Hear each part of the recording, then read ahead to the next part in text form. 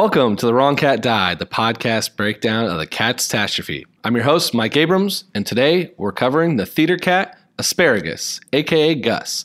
Cue the intro music. There's a cat over here, there's a cat over there, and the wrong one died, and the wrong one died.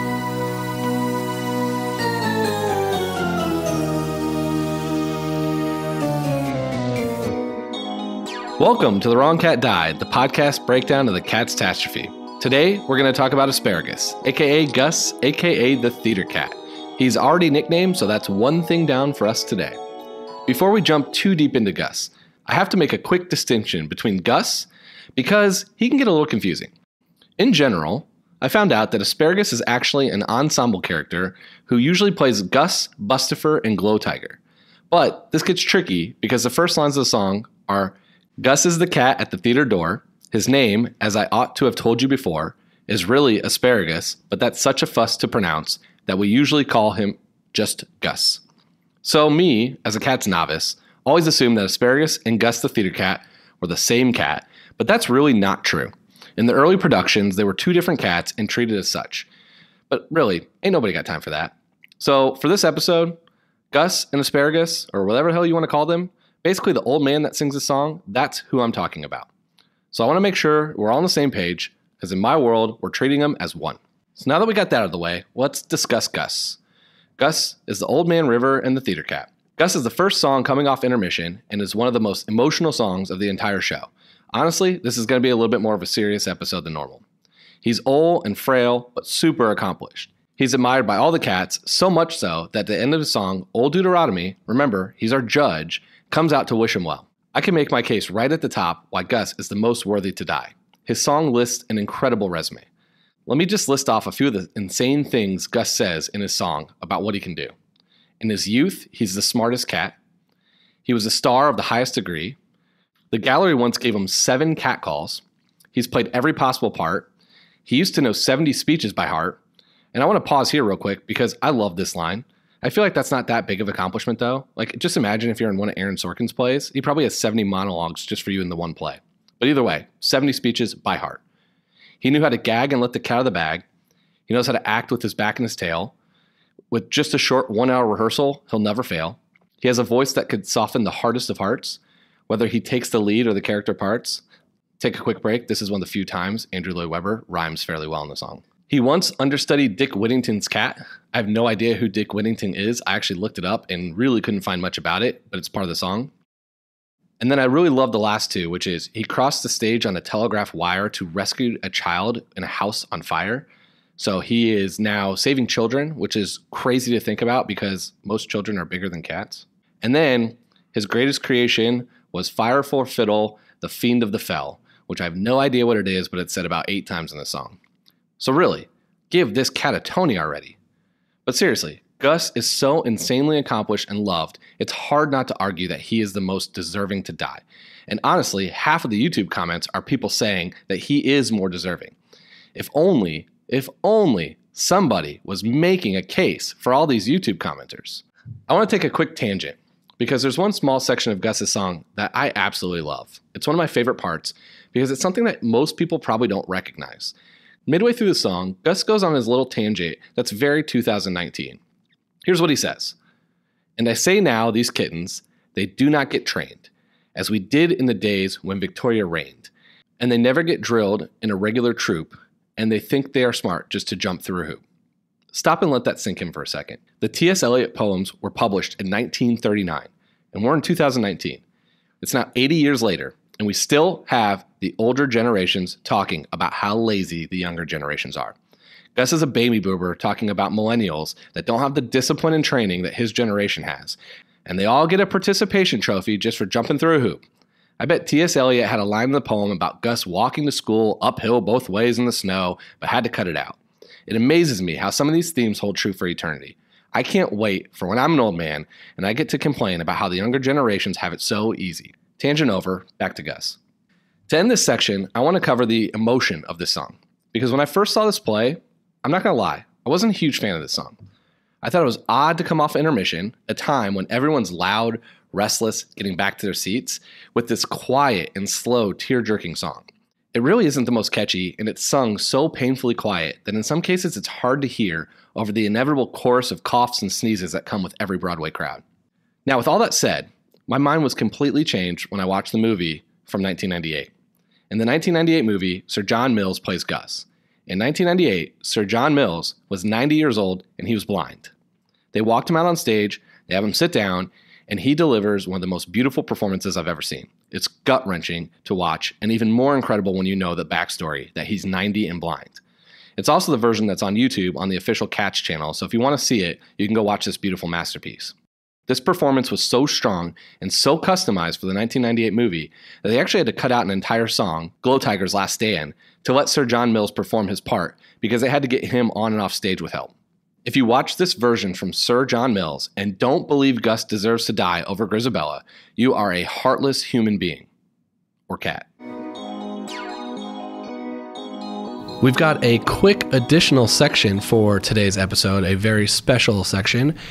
I had the pleasure of interviewing Christopher Gurr, who played Gus in the Broadway revival in 2016. And we have an entire interview and bonus content coming out this Thursday with Gus, but I wanted to play a quick snippet of my conversation with Christopher.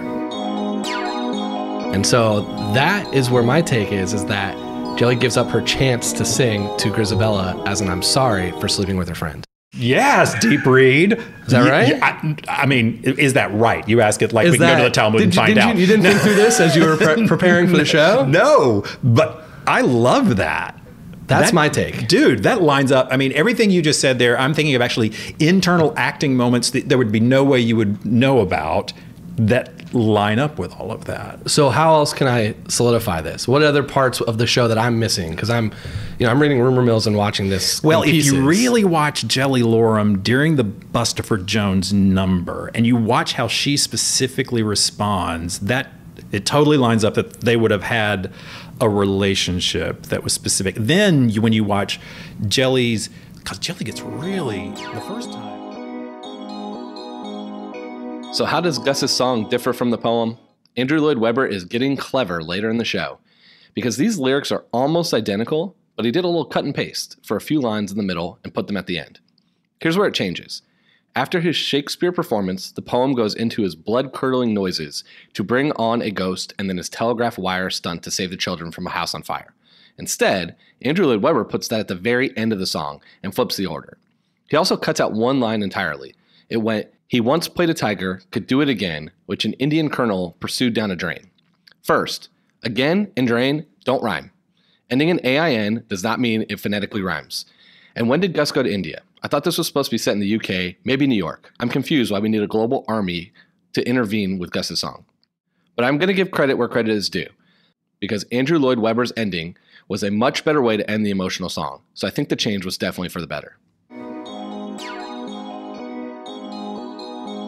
Let's dig into some real and fictional characters for Gus. Gus is such an emotional and amazing character in the play that I want to keep this section short because I want to honor Sir John Mills' legacy. Gus can be just about any accomplished older actor or actress, so let me just name a few names that seem to fit. Clint Eastwood, Betty White, Christopher Plummer, Cloris Leachman, Robert Redford, Gene Hackman, Robert Duvall, and of course, Ian McKellen, who will be playing Gus in the movie. Of those, Robert Duvall seems the most fitting. Not only is he known for his classic movies like The Godfather, but he has an extreme range later in his career, especially being the father in Step Brothers, where he delivers one of the best parts of the movie when he talks about giving up his dreams of being a dinosaur. Gus is such a skilled actor that I could definitely see him playing a character role like this. And the point is, don't lose your dinosaur. Let me give you one other TV character that's a little bit of a stretch, and you're going to have to stick with me, but this is my podcast and you chose to listen, so deal with it. The dad, Frank Barone from Everybody Loves Raymond, gives me a weird Gus vibe, and I really can't place it. Frank's character is tough, sarcastic, and he ridicules his kids more than anything else. That part really isn't very Gus. But he's definitely made the younger generations have it easier argument in his career, and that's definitely very Gus. There's an episode where Frank wins the Man of the Year award from his lodge, but then none of the lodge members actually have anything nice to say about him in his tribute video. This feels like the reverse of the play, where everyone has extremely nice things to say about Gus, but he doesn't win the award at the end. So it is a little bit of the complete flip of what I would see from Frank Barone. Again, I really can't place my finger on it, but every time I sat down to write this episode, he kept popping in my head. Welcome to the Internet Rumor Mill. Because Gus's song is so emotional, there's not a ton of internet rumor to go with it. I'm still working on the first rumor, which is the cat's family tree, but Gus clearly sits somewhere near the top with OD and Jenny. He's rumored to be the father of a ton of the cats, and because he's a wildly famous actor, he's rumored to have slept with nearly all the female cats as well. It's kind of a weird rumor considering that he's supposed to be the father and the lover of both of them. I really want to end this entire podcast by being able to draw a family tree, but there seems to be a lot of dotted lines on it. Second rumor, we covered how Gus and Asparagus could really be two different cats. Well, in the revival, the rumor is that the ensemble version of Asparagus is actually named Peter, which might be one of the funniest footnotes I've found because Peter is such a common name for a show that features names like Mr. Mistopheles, Rumpelteazer, and Rum Tug Tugger. Who came up with Peter? What a lazy piece of writing. Couldn't we come up with something way crazier? Okay, astrology. We all know I hate this part, but Libra. Because there wasn't much for Gus, I was going to do a little research, but I got to a site called Catster, and the first paragraph talked about how Libra cats were diva supermodels, which is exactly what I would expect from a young Gus, so it freaked me out so much that I shut my computer and had to take a break. I think I learned my lesson already, but I guess I didn't. The things I do for you listeners.